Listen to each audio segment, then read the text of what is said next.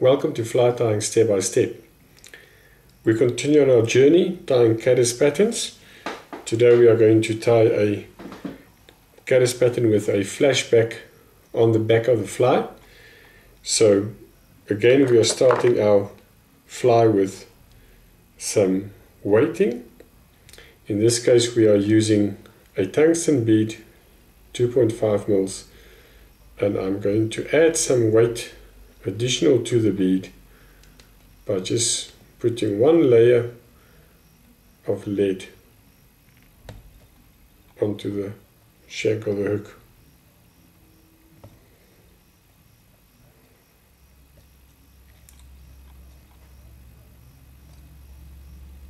As you can see, I'm pushing it in underneath the bead so that the lead secures it there. Now we are going to again lay our thread base.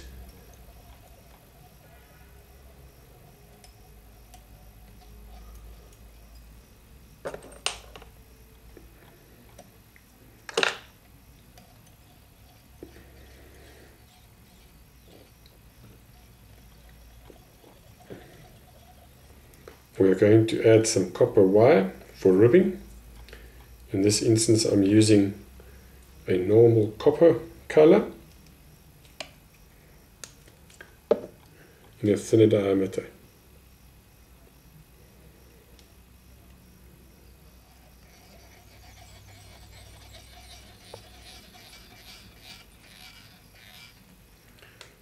Now again we're tying in our nymph skin, our scut back.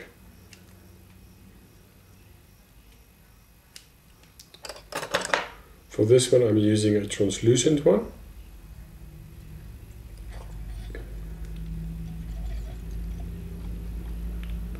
Again I cut a little V shape in it, stretch it, pull it back, and now I'm adding my flashback.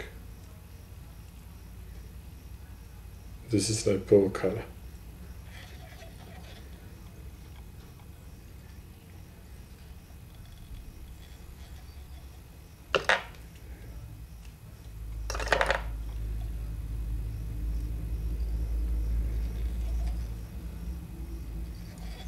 So I'm just tying it in right at the top of the hook.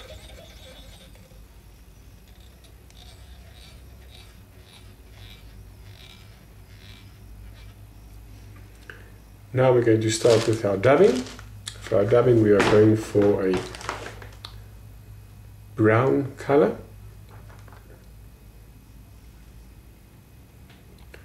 Again I'm using hare's ear, and I've mixed in some of the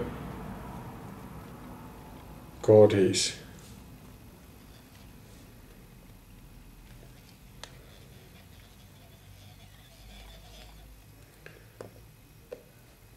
In this fly I didn't create a tapered body for the fly with the lead sheet, so I'm going to use my dabbing just to build up that tapered body.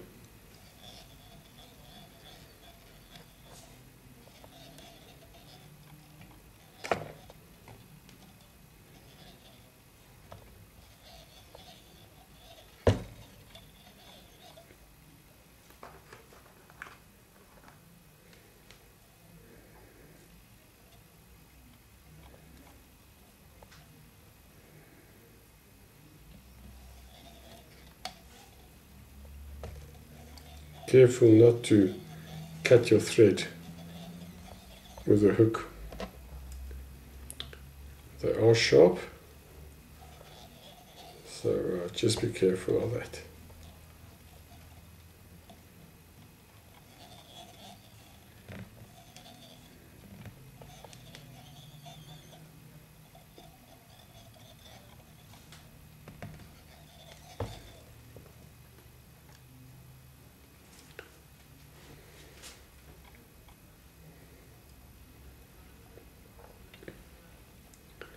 On this fly I'm going to add a little bit of pink right about there, just as a little hot spot.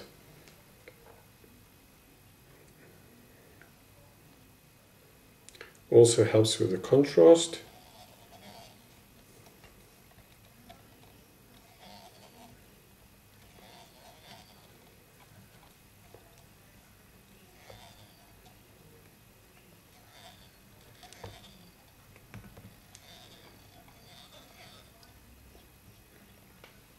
Okay, with the hotspot tied in, we are going to first of all take our flashback over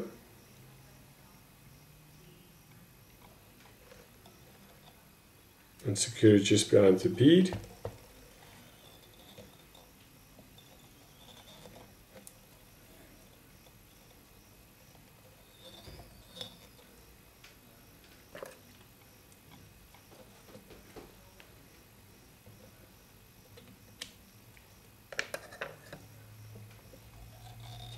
Few rubs to secure it. Now that we've secured our flashback, we are going to take our scat pack or nymph skin.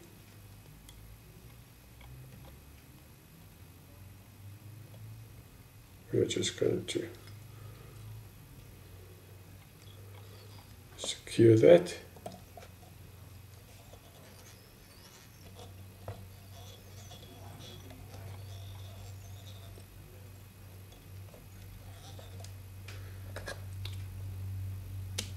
Trim away the excess.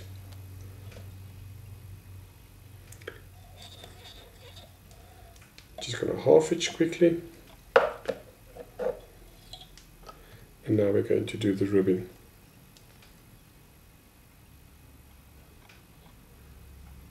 Again, I'm making a loose wrap over the scat back, and then I pull another loose turn. I'm just taking away the fibers on this side that wants to get caught.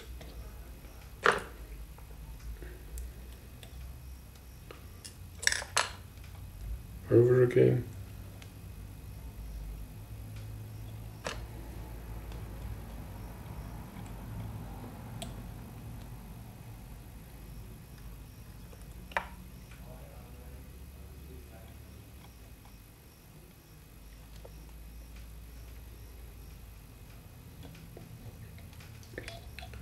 And there we can secure it.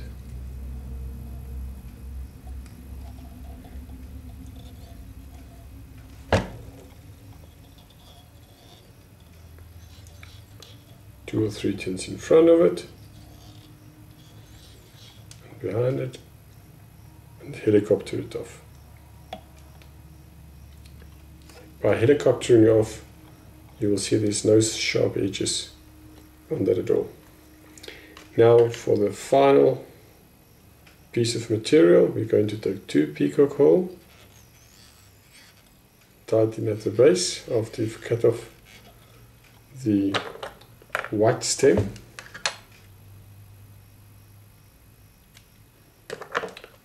For added durability, you can twist it in with your thread and just twist it as you go along.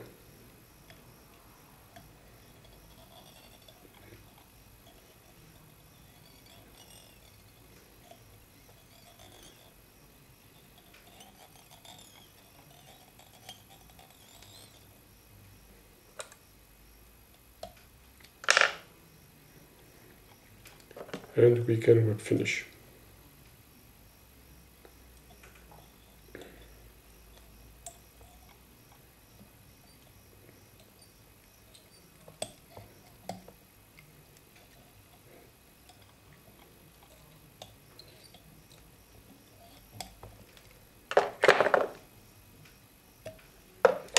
And there you have it. Beautiful flash on the back. It's not as prominent as normal, seeing that it's under the scat back, but you've got a pink hotspot there, and the peacock hole makes for a very nice orthodox. I hope you enjoyed it. Enjoy your time, and fishing. Thank you for watching. Also visit our Facebook page, Fly Tying Step by Step. You're welcome to add comments there and also patterns that you would like to know more about or techniques that can be used. So drop us a message and we will look into it. Thank you.